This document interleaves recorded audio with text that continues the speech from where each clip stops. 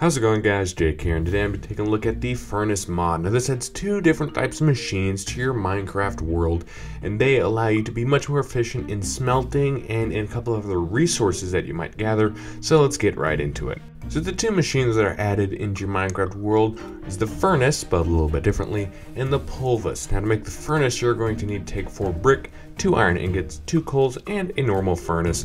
And to make a Pulvis, you're going to take 2 iron ingots, 2 flint, 4 smooth sandstone, chiseled sandstone, any type of sandstone surrounding a furnace. Now we're going to take these machines. Now, I'll move on to the furnace in just a second. As you can see in my inventory, there are several different types of upgrades you can add to it. That's what makes it special. But I just want to very quickly go over this other machine, the Pulvis. Now, I'm going to fly through these recipes since there are quite a lot, and some of them are just very basic. As you can see, you can place stone bricks in here to get cobblestone, stone to get cobblestone, all that stuff. But there are a few that are useful. If you have a diamond or just a pickaxe that has the type of enchantment to allow you to get a certain ore, a whole ore. If you placed in here, you can see that you'll get 3 more than usual. You can place wool in here to get 4 string back just as normal.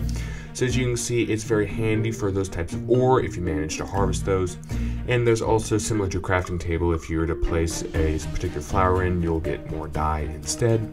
So it's just very handy, and you can see all the different recipes that you're going here. You can see it's more efficient in bone meal and what you'll get, and in blaze rods.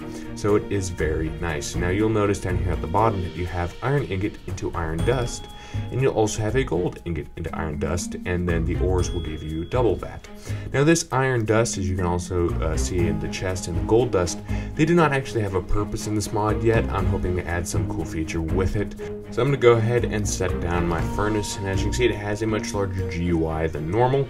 So over here we have 5 slots for us to put our upgrades in, so you cannot put all of them in. Then we have the usual slot of input, and then the output of whatever ingot or stuff it is smelted. And then we have 2 fuel slots, which is very handy. So I'm going to go ahead and place some coal in there. Now if I go ahead and place iron in here, you can see that it's smelting at the normal speed as it usually would, a basic furnace. But if I go ahead and add these 8 speed upgrades, you can see that it's smelting much faster. Now the amount of blocks that you're going to be smelting per coal will decrease by a couple of blocks. As you can see, it is going down much faster than it usually would. As it says, it will increase the fuel consumption as well. But if we go ahead and take this out, it goes back to normal. And if we increase the efficiency upgrade, you'll see that the fuel has basically stopped going down because its efficiency has been increased so much. But you'll really see this kick into place when you have both of these in. So you can see it's going at the same speed it was before, but the fuel is going down much more slowly than it was just speed.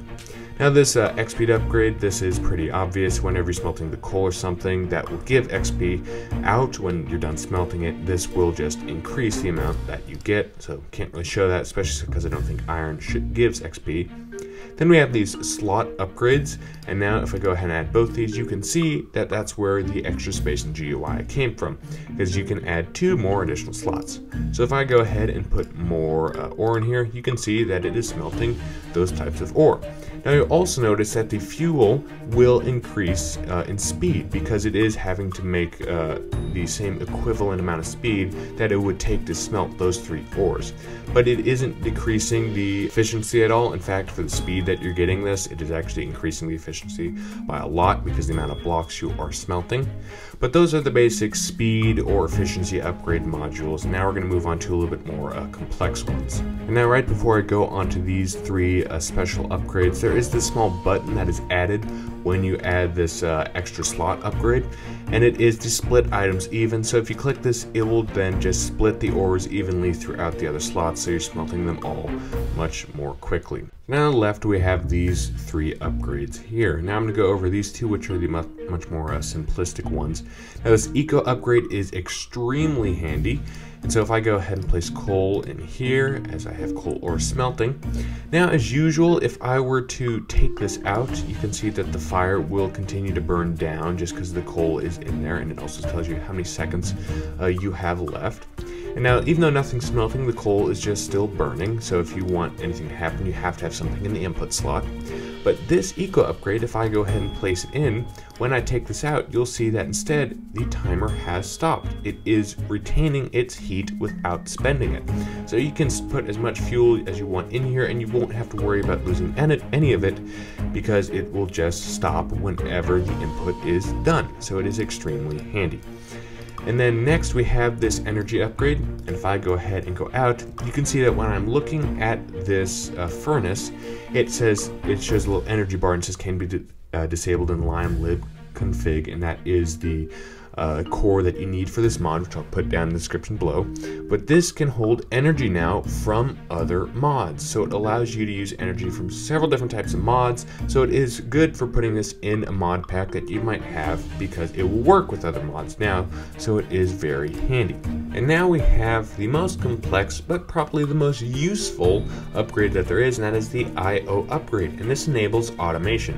Now that means that you'll get these three new buttons. You'll have an input, an output, and a fuel. Now each of these will have a very similar GUI that pops up.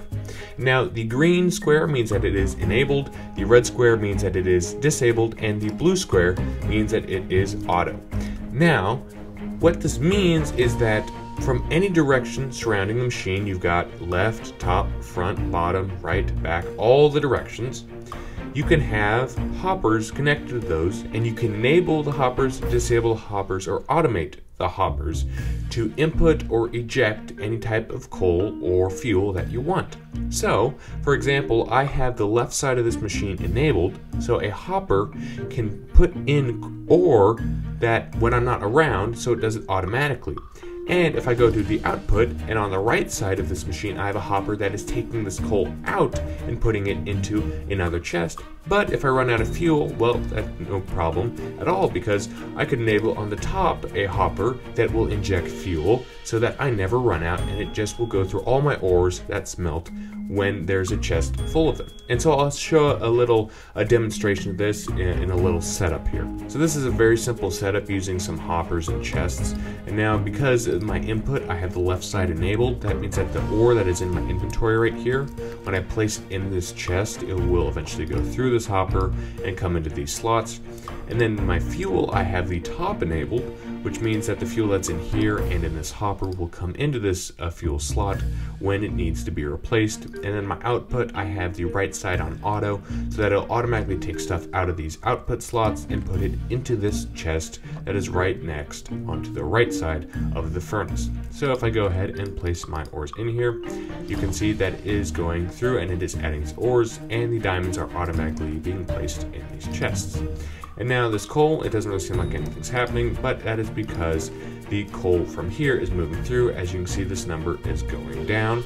So it shows you that all the stuff coming through here goes through here and then out here using these automation setup. Now this gives you a whole customization of top, bottom, front, back as it went over. And as you can see, it'll move on to the next ore once that first stack is completed. And it can do that because I have this slot upgrade. So as you can see, this is just a very powerful and handy furnace for you to do all your smelting that you need to do. So that's pretty much it for this furnace mod. It's very small, very simple, but extremely useful. So if you liked it, leave a like and comment down below any other types of mods you'd like me to review, and I'll see you all in the next video. High five.